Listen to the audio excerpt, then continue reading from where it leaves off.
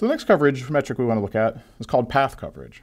And path coverage is a little bit different than previous metrics that we've looked at because it cares about how you got to a certain piece of code. So in general, things like statement coverage and branch coverage, and even to a large extent, MC/DC coverage and loop coverage, don't really care how you got somewhere as long as you executed the code in such a way that you met the conditions. So path coverage cares how you got somewhere. So let's look at what that means. So a path through a program is a sequence of decisions made by operators in the program.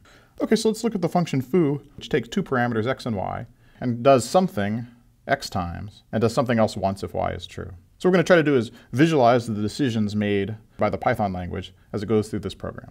So let's first of all look at the execution if x is 0 and y is true. Range 0 is the empty list, so we're not going to do anything here. And then y is true, we're going to execute something else, and we'll leave. So this is one sequence of decisions we made. We made the decision to execute something 0 times and something else once. So now if we come in with x1 and y true, we execute something else, and we leave. So this is a separate path through the code because we made a different set of decisions.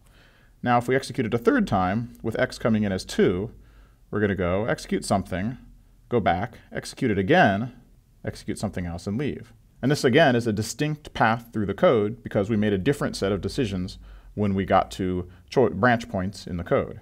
And as x increases in value, we get more and more and more paths. One thing you might ask is, just by changing x, how many paths can we get through the code? The answer is it's unlimited.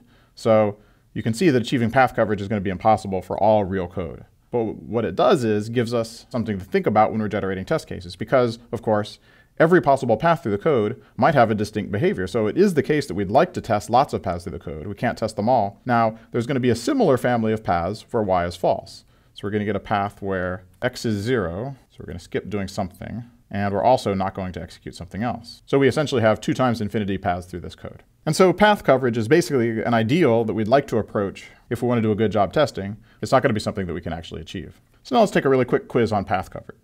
So I'm going to write a function here called foo again, and it's going to take 3 Boolean parameters, x, y, and z. And what the code's going to do is it's going to use each of them as a conditional in a test. So if x is true, we do something. Otherwise, we do nothing here. If y is true, we do something. And if z is true, we do something.